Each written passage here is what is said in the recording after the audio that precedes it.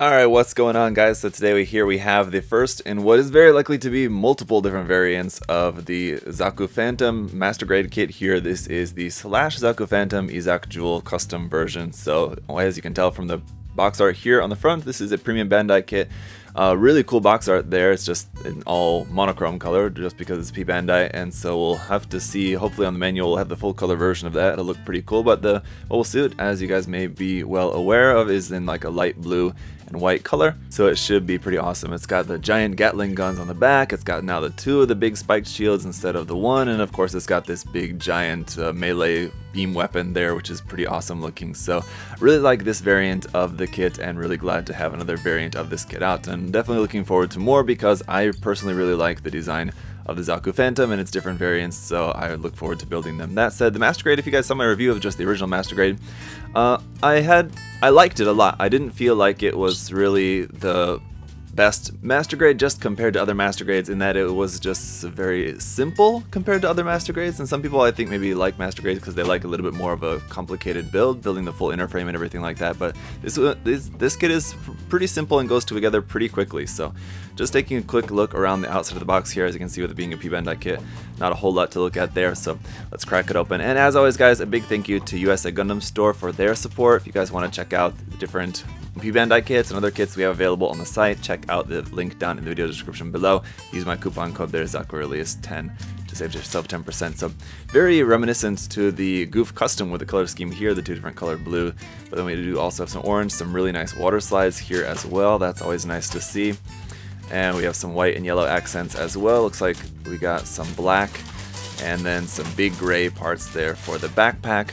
So obviously with this having a little bit more stuff going on than the original kit, we're going to have, I think, probably a few more runners than we had with the original kit. So here we have the manual, and yep, as you can see, we got the full color version of the box art. It's cropped though, so you can't really see the exploding Jin there over there on the side, but still does look pretty cool. On the back, we have the decal guide where all the decals are going to go on that, and on the weapons and everything up there as well. And then for the painting guide down there, we have that in Japanese and in English as well. So with this being a P-Bandai kit, we have color on the outside of the manual, but we don't have like the usual center page with more photos and information and stuff like that. It's just straight into the parts list and then straight into the constructions here, so there's nothing really too much more to look at here in the manual. But as you can see, we are going to have a few leftover parts from the runners there, not a whole lot, just a couple. And yeah, it's just construction of the kit, and then the weapons, of course, and all of that, and then the Hydra Gatling beam cannon there. So yeah, very big bulky backpack. I'm not really expecting this to be able to stand very well on its own, we'll see, but it does look pretty awesome. So alright, let's get a look at the runners.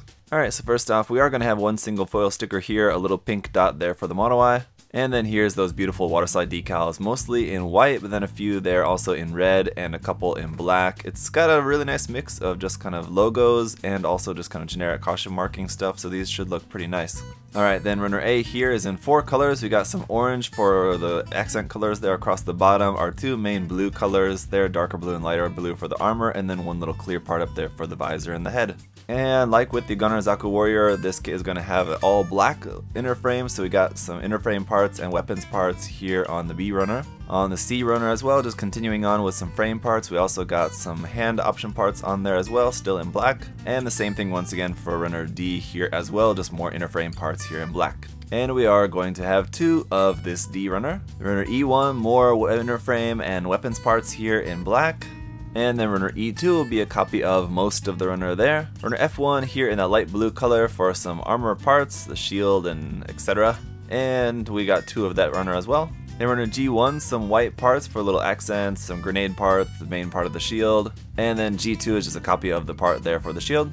Runner H1 is some parts in dark blue, mostly skirt parts around the waist there. And we got a H2 runner here for a copy of that section up there. Runner I1 is our clear pink beam and saber effect parts for the beam axe, I should say. And we've got 2 of those with this kit, so we've got 2 of this I1 runner. And then runner J here is marked RBE1. I'm guessing that stands for realistic beam effect. Anyway, this is the runner that was originally with the Real Grade Shinanju, now been repurposed for this kit as well.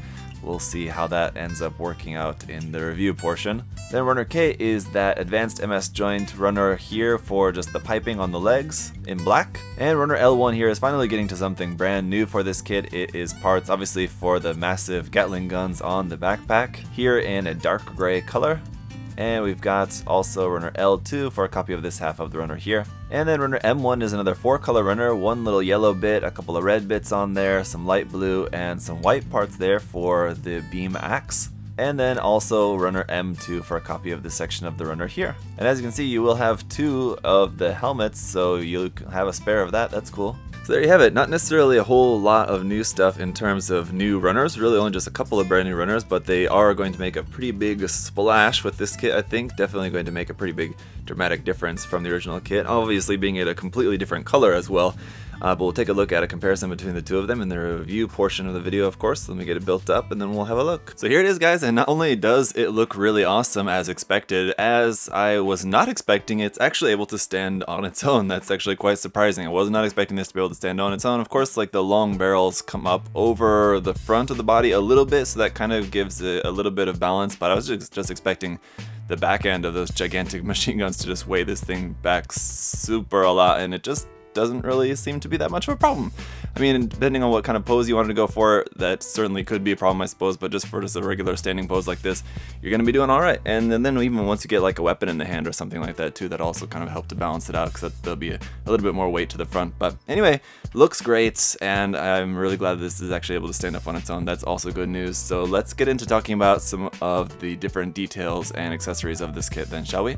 So I just want to first mention a few of the leftover parts, as you do really only have a few of them, but they're actually quite interesting. So you have 2 leftover helmets, one without the antenna and one with the antenna. So that gives you the option for this kit. If you wanted to make this without the commander antenna, you could use this one. Or if you have the original kit, the Lunamaria Hawk Gunner Zaku, you could give that an antenna head, because that one just only has just the regular one like this. So you got some useful parts there. You also have a leftover just regular spiked shoulder like this. So again, if you wanted to give this to this kit one way or the other, or on the Lunamaria Hawk version, maybe you wanted to have that with 2 spiked shoulders, maybe not have a shield shoulder on that kit or something. Anyway, you could get some optional parts here with that. And then we have doubles of the handle parts for the beam axe. Now for the longer version and the shorter version, not really too useful maybe perhaps, except that you do also have this part left over, the beam effect part from your beam effect runners. This one's not useful for this kit, it's not used for this kit. One thing you could do, I suppose, if you wanted to get a little bit creative, just cut off the ends of this shorter one and then like cut off the little connection tab on the end of this, just glue that straight onto there, and then you could have yourself, you know, you're just a very simple little beam saber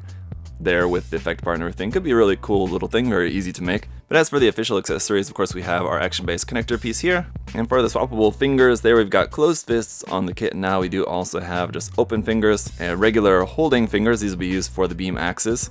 And trigger fingers as well for the left and the right. So again, you can dual wield very easily with the hand options for this kit. We've got the beam machine gun here. Once again, it's the same thing as what was included with the original Lunamaria Hawk version. It's got a little tab here for plugging this onto the back skirt. If you want to do that, you need to pop this part up for the magazine and fold that down onto the side, so that's out of the way. And also the secondary handle here, of course, also moves up and down as well. The main handle doesn't move or anything, it's just kind of stuck there, but it's an alright design. Of course, you are going to have some seam line action on this as well, unfortunately, but it is nicely detailed anyway. And also not new to this kit, of course, is just the regular beam tomahawk here. And while this is not new to this kit, what is new to this kit is the fact that you have 2 of them. The Lunamaria Hawk version only had 1, and now you have 2. So of course you get 2 sets of the beam effect parts for this as well. Now it has 2 beam effect parts for this, one that goes in the top here, there we go, a little bit tight to get that in, and then one that goes here on the front as well. There you go, so that's how that's going to look. Now these, unfortunately, there's no place to store these on the kit. I think you guys said that they're supposed to store up inside the shield in the series. I forget, but that's what I've heard from you guys anyway. And I guess it is sort of disappointing that they don't do that actually here in kit form, but I don't know. You could, you know, make some way to connect these onto the back skirt or something like that if you wanted to get creative modifying those. But of course, the other big main accessory here is the gigantic beam axe. Now this has the extended handle and also has the shortened handle. Basically, all you need to do to shorten that is just take that off and just plug this onto here. The end part on there as well, so that's how it's going to look when it's all folded up, and it has a little tab here, once again, for just plugging that onto the back skirt for storage if you want. But then when this is in the extended form, this little blade there at the back will move. It can actually move all the way out to there, and then up here at the top, these sort of like accordion out, which is kind of interesting, out to there like that. So it looks pretty good and still doesn't weigh a whole lot, so it shouldn't give us really any weight issues. And then of course we have the beam effect parts for this as well. So this one on this side looks fine at first glance. When you take a look up closely, you'll notice, oh, what's this little curved lip there? That's for where this beam effect part is supposed to fit onto the Shinanju's beam axe from the real grade, and you can see it doesn't actually have that detail here for this. So it's a small thing, not really all that noticeable, but you can see that detail there where that's supposed to fit into a different shape, not like this white part. And the other side, like I was talking about before, it's kind of even worse. Not only is it ill-fitting there a little bit at the top, but also at the bottom. It's just like leaving this gap here, and it just doesn't look quite right. Once again, I think when you're seeing it from a distance, you're probably not going to really notice all that much, but I just feel like instead of being like that, it should just be a little bit more at an angle like that, so that the beam effect looks like it's pointing straight down along with that white part down there like that. But the way that it's set in there, it just doesn't look like it's quite fitting in there correctly. So that's definitely a little bit disappointing about that. Again, it's a small thing, but just like Bandai, just make a new effect part for this, come on. That's it for all the accessories anyway. And then of course, just on the kit, we have the new parts there just for the backpack. The shields, there's nothing new about them again, except it's just that you have two of them in this case. The shoulders and the shields are exactly the same. It's just swap the left and the right are identical there. So for these big giant things, these will move up and down. Of course, you can also rotate them a little bit side to side, and that's going to be pretty much about it. Like I said, although they're gigantic, they don't really seem to be giving you too much weight issues, it looks like. So you can get those all the way down to the front like that, to pointing like straight ahead, or you can have them pointing all the way straight up like that vertically. Then you could even go a little bit farther than that even if you wanted to. But so while they're simple, I mean, they look good and they're still pretty nicely detailed as far as like a big giant weapon like this is gonna look. I mean, if you wanted it to be more detailed, I guess it could have been, but I'm pretty satisfied with the amount of detail on this. I think it looks fitting to the design anyway.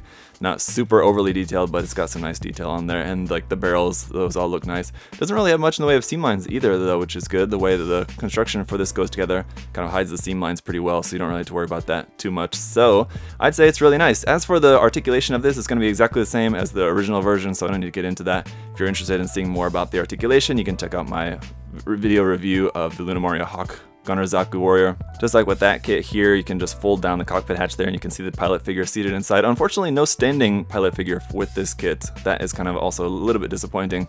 Then of course we have to take a look at a quick comparison between the two here, and obviously not going to be a whole lot different, but I think they make for a really awesome set. And if someone were to ask me which version would I recommend, personally between the two of them, I probably would recommend the Slash here. I do kind of like it a little bit more. I like the fact that it's got two of the big spike shields. Of course the machine guns are a pretty cool gimmick to this, and I'm not really the kind of person who typically is a big fan of giant gatling guns with my mecha mobile suits. It does look really cool on the Zaku here. But then again, I don't know, the gigantic cannon on the Gunner Zaku Warrior is pretty awesome as well, so it's kind of a toss-up for me. I'm just got my fingers crossed that they are going to make the third variant as well. I think it's what Rey Zabrel's version anyway. It's the one with the big missile backpack as well, the missile packs on there. So I'm sure they're probably going to make that at some point, but I'm looking forward to whenever Bandai does get around to releasing that version as well. But so while I do have like just a couple minor complaints, like the beam effect parts not really fitting all that well, the lack of a pilot figure to go along with it, this is small things, and also just what I talked about a little bit earlier about the kit in general just being a little bit more on the simpler side for an MG. It's sort of like a little bit kind of somewhere between an RE100 and an MG, almost kind of in ways. So I mean, take that all as you will. One thing that I do think is definitely a good positive for this kit that totally makes up for all those things in my mind is the fact that it comes with the nice big sheet of waterslide decals. I love the waterslide decals for that. Obviously you're not seeing them on the kit now. I'll save those for once the kit is eventually actually totally painted, but the inclusion of those, just because it's something that Bandai rarely does and basically only gives those mostly in just P-Bandai kits. Thankfully, because we have those, it totally makes up for anything that's just very slightly negative about this kit. Overall, it's a really great kit. Like with the Gunner Zaku Warrior, I think this one's actually probably better in ways just because the Gunner Zaku Warrior had the gigantic seam lines all the way down the big massive gun, whereas this one doesn't really have that, so it doesn't really have much in the way of seam lines for this kit actually, so it's going to be a much easier kit to paint in that sense. You don't really need to worry about so much of that. Whether you have the Gunner Zaku Warrior already or not, I would say this definitely makes a great addition. If this is the one you prefer, obviously I would say just spend a little bit more money to pick up this version. Even if you already have the Gunner Zaku Warrior though, they definitely make a really cool set to have them both together. I don't think it's the case where sometimes you already have one version, you maybe don't want to get the other version. This is one where I would definitely think that getting both versions, there's not that much different, but there's enough different between the two of them that I think they make for a cool set without looking like you just got two of the same kit, you know what I mean? So that's gonna be it for the review, guys. Thank you so much for watching. If you do have any other further questions or comments about this, of course, do feel free to let me know down below. Again, guys, check out the Yzak Gundam store, the different P-Bandai, and everything we have on there on the site. You can get 10% off using my coupon code there, ZakuAurelius10. So hope you're all having a great day. I'll see you next time. Bye bye.